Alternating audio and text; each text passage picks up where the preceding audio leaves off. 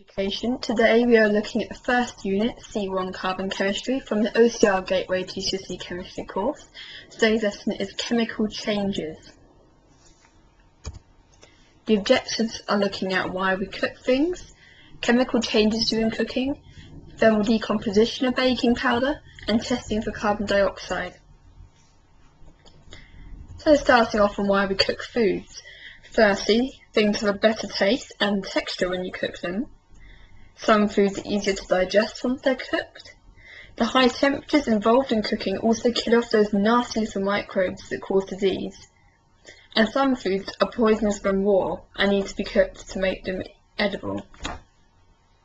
So there are various reasons why we cook foods. Cooking food produces new substances. That means a chemical change has occurred. So when a chemical change has occurred, you know there's been one when there's new substances. Cooking is an irreversible change. Two examples of cooking include eggs and meat and potatoes. With eggs and meat, they are good sources of protein. Protein molecules change shape when you heat them. The energy from cooking breaks down the chemical bonds in the protein, and this allows the molecule to take a different shape. This gives eggs and meat an edible texture, and the change is irreversible. It's called denaturing. With potatoes, however, potatoes are plants, and so each potato cell is surrounded by a cell wall. As we know, in animal cells, they just have a cell membrane, whereas in a plant cell, they have a cell membrane and a cell wall. The cell wall is actually made of cellulose, but humans cannot digest cellulose, so it's difficult for us to get to the potato inside the cell. Cooking a potato basically ruptures the cell wall and makes it softer and flexible and much more easier to digest. But that is a chemical change. That is irreversible because we have ruptured the actual cell wall of the potatoes. That cannot be gone. You cannot replace that. Thermal decomposition of baking powder. Thermal decomposition is basically when a substance breaks down into simpler substances when heated. Many thermal decompositions are actually helped along by a catalyst.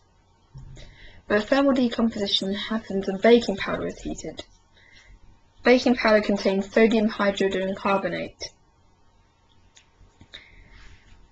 For the exam, you need to know the word equation and the symbol equation of both of these, which I'll put up on the screen. Sodium hydrogen carbonate goes to sodium carbonate and carbon dioxide and water. This is 2NaHCO3, Na2CO3, H2O, CO2.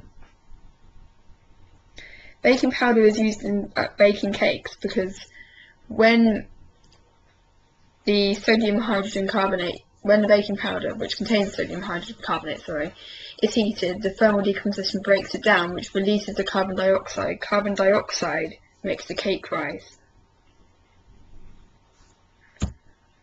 You can test the carbon dioxide through bubbling it through lime water. Lime water will then become cloudy. Up on the screen is a good diagram that I found, which shows you actually undertaking thermal decomposition of sodium hydrogen carbonate. And then you'll bubble the CO2 through, and you will see that lime water, it will turn cloudy if there is CO2 present. That's a good way to test. So guys, we'll just review the objectives. So firstly, why we cook things. We know it's because they have a better taste and texture. They're easier to digest once they're cooked. They kill off microbes, and they could be poisonous when raw. Chemical changes during cooking is an irreversible change, and with eggs and meat, it's denaturing of the protein molecules, and in potatoes, we're actually just rupturing the potato cell wall.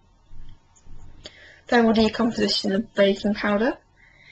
This is the breakdown of sodium hydrogen carbonate to produce sodium carbonate, carbon dioxide, and water. And you can test the carbon dioxide through bubbling it through lime water, and it will turn cloudy. Thank you for watching this video, and please subscribe to Charlie's Education. Thank you.